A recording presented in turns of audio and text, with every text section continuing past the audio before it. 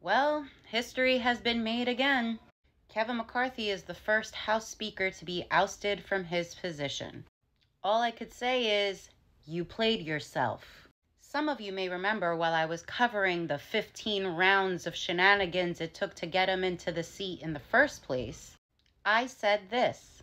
The leaders of Congress is not Kevin McCarthy. It's the far right. The way far right.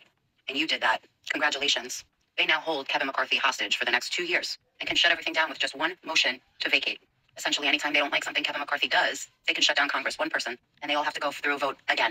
And the reason I said that is because what Kevin McCarthy had offered at the time, to lower the threshold to bring up a move to force a vote on ousting the House Speaker down to just 1 member, a change from a threshold of 5 members that was revealed in a House rules package over New Year's weekend. So while Kevin McCarthy tweeted yesterday to bring it on, Congress basically responded with, "Oh, it's already been brought in." So yeah. At the end of the vote, an unidentified Republican yelled loudly, "Now what?" Considering this has never happened in the House of Representatives before. Who are you asking? If you're the one who's actually working in this place and you don't know what the hell is going on, who do you expect to know? Now what is the question we should be asking? Now what? Don't get me wrong.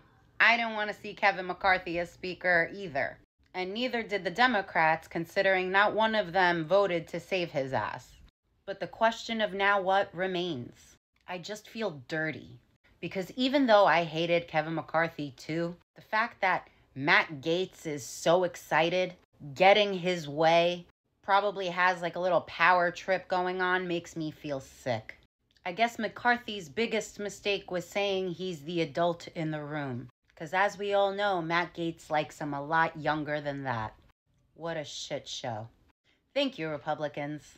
For a party that really isn't too friendly to Latinos, they sure have no problem turning our government into a telenovela. As usual, I'll be commenting on things as they unfold. So tune in with me on the next episode of Republicanos no soy la mierda. Republicans ain't shit. Anyways, bye!